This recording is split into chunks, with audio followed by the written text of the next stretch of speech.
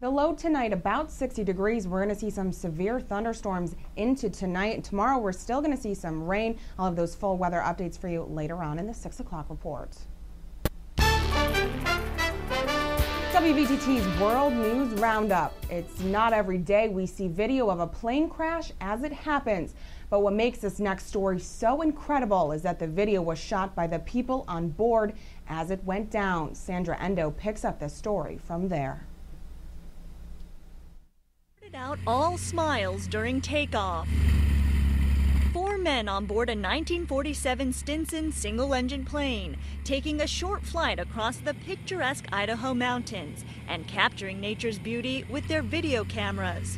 But just minutes after takeoff, things went terribly wrong.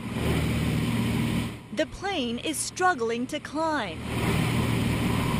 Then it drops, flying so low it started skimming treetops, yet no panic from those on board. Then, the footage goes black. The cameras keep rolling, capturing the aftermath of the crash. All 4 men survived. Toll Gropp was one of the passengers. His father, Leslie, was piloting. As they were getting into trouble, Toll had confidence in his father, who flew helicopters in Vietnam. I still felt, even as I saw us coming closer to the trees, that my dad would pull us out of it and that would be okay. I remember hitting the trees and it sounded like rapid fire, gunfire it sounded like, but then we were all upside down, seat belted in, and you can hear in the video my dad asking if everyone's all right. We show the remarkable video to some local Washington, D.C. pilots for their take on what went wrong. The field elevation was very high. The temperature that day was very high. The air just wasn't dense enough for the engine to produce the power that it's rated to produce. Despite the mangled mess, the pilot was the only one seriously injured, his jaw broken in 3 places. But in the end, nobody's spirits were broken that day, all of them just thankful to be alive. I honestly believe my dad, saved our lives by the way he continued to fly the plane through the trees and making sure that, he didn't give up. Sandra Endo, CNN, Washington. Police allowed members of the Sikh temple that endured a mass shooting Sunday to return to their building in suburban Milwaukee on Thursday. CNN was allowed an exclusive look inside the temple. Ed Payne reports. With the help of donated supplies, temple members swept, scrubbed, and painted over damage from the shooting that killed 6 people and critically injured 3 others. They reopened the dining hall, where they run an open kitchen for the community. Our congregation, they were going to do whatever it takes to get back here. And really, oh man, it's been amazing. How many people have come and, just cleaning it. I took pictures just because it's such a positive feeling to see everybody back together and so dedicated to this place. They're leaving a lone bullet hole in the metal frame to the door leading to the main prayer area as a reminder of the tragedy. Here's the pantry where more than 15 women and children hid for more than 2 hours. Some were injured. Police say gunman Wade Michael Page fatally shot himself in the head after an officer shot him in the stomach. The motive is still unknown. The son of the temple's president, who died in the shooting, has a word for the victims and another for the gunman. They are heroes. They are living the American dream. The other person was a coward. And at the end of the day, he should always be remembered as a coward. Another member reflected on the tragedy. Happened because of miseducation and people concentrating on differences rather than concentrating on similarities. Civil rights leader Jesse Jackson paid a visit to the temple and helped paint.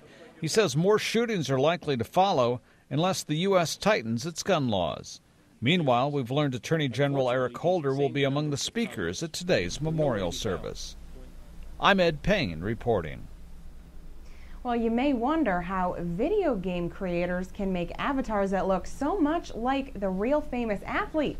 Lori Siegel has a look at the face scanning technology that EA Sports uses to bring your favorite athletes into the game. Smile, you're about to check out the technology behind one of the hottest games on the market. 3, 2, 1. You keep holding it. EA Sports FIFA 12. The game has sold more than 10 million copies since its debut last year. FIFA is popular because of the realism. They do countless hours of motion capture with real football stars, tracking their real motion, and this is even just adding to it their real faces. We're getting a lot closer to being able to create digital doubles. What's the most difficult thing to do? Is it face or is it motion? I think face. I think we've got a longer road ahead of us for face. To get the players as realistic as possible, they set up equipment like this wherever they possibly can. Players will come in, they'll sit down, they're surrounded by 18 cameras, and that's how their digital avatars are created. Really, we just take pictures. They all fire at the exact same time and grab a picture of their face, and then we merge all the images together to create a 3D model pretty much exactly as they looked at that moment. Here, the English Premier League's Tottenham Hotspurs are getting their pictures taken. That's footballer Kyle Walker. He's a right back for the team. Yes! And so, do you like your avatar? Is it a good representation of you? It's okay. But it hasn't got my personality, has it? My personality doesn't really shine through. We're still not quite there. There's something called the uncanny valley where something looks real, but you can tell there's something off about it. What we're working on actually right now is this similar technology, but miniature, that can record someone's face as they're acting and record all that detail. As these facial expressions get more realistic and they become, they begin really to look like these players or these people, do you ever worry that there's like a line that we could cross? Yeah, I think, I have no idea, but I think at some point there's going to have to be some new laws made because, who owns the rights to someone's image? Nigel says you might see this tech in your home in the next couple years to make your own avatar. But as of now, it's for the professionals.